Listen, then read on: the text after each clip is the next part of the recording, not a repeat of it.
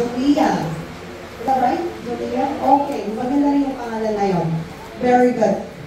Tanongin din yung mga magulang ninyo kung saan ang galing yung mga pangalan ninyo, ha? Because that's very important. Kasi hindi ninyo alam kung saan ipalagayan yun, di ba? Kasi pag nakita ko dati, pangalan ng magkakapatid, puro pangalan ng mga amoxicillin, butusin, gano'n. Yeah, correct. Tapos ano ba yung asawa ko? I'm so fascinated with this. Yung asawa ko, 10 silang magkakapatid. At siguro pinano talaga ng tatay nila. So, they are named alphabetically. So, A, B, C, D talaga. Yes, tapos yung asawa ko, pang-1 siya, kaya yung pangalan niya, Henry.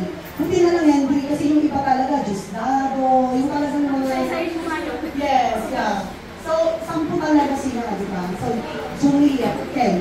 So, 6th grade? Okay, good. So, bakit napakahalaga na nagbabasa ka?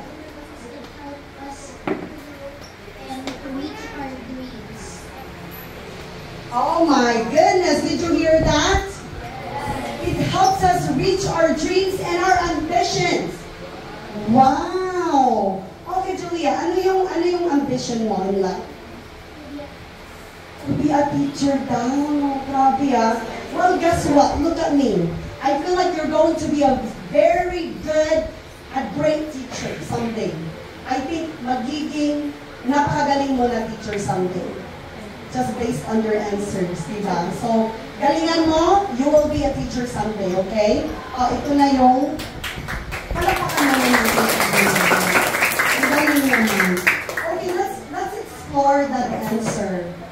Kasi parang napaka-forward mo, diba?